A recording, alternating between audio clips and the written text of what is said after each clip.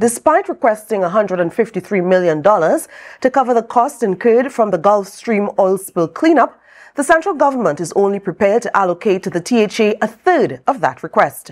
During the Standing Finance Committee meeting in Parliament yesterday, Finance Minister Colm Imbert stated they determined that $50 million would suffice based on documentation provided by the THA. Reporter Kandace Jackson has more details in this story. The request from the Tobago House of Assembly was $153 million.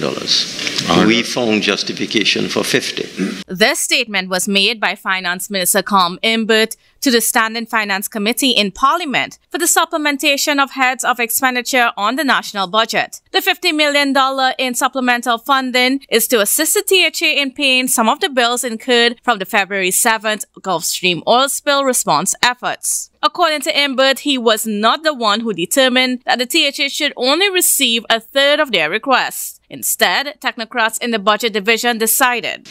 The public servants in the budget division of the Ministry of Finance requested supporting documentation from the Tobago House of Assembly from their counterparts. They interrogated the documents and recommended that a sum of $50 million be made available. When questioned by the opposition, he detailed what the $50 million was approved for. These costs include cleanup and remediation, lease and rental infrastructure, marine support services and consultancy, security, materials and supplies, catering and refurbishment. However, the costs do not seem to address business owners and fishermen who had their livelihoods impacted. This was a point member for Couva North, Ravi Ratiram, sought clarity on. So from the items that you have read out there, which was not provided to us, nowhere in that indicated that any kind of funding is going to be allocated or put aside for individuals who would have lost income as a result of this oil spill. But Speaker of the House, Bridget Anisette George, denied the question. The second question, I rule, is out of order,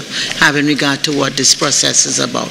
The All Tobago Fisher Folk Association submitted a claim for $13 million in losses and damages. Many of the fishermen in Lambo are still unable to fish because their vessels were either damaged by the oil or damaged while rendering assistance to the emergency response efforts. Additionally, they claim that the oil spill affected the availability of fish close to shore, forcing them to travel further distances to catch the same amount of fish. The central government has also sought US $23 million from the International Oil Pollution Compensation IOPC Fund, which will cover the costs of companies engaged by the Ministry of Energy and Energy Industries to assist in cleanup efforts. Kandace Jackson, Tobago Updates, Television News.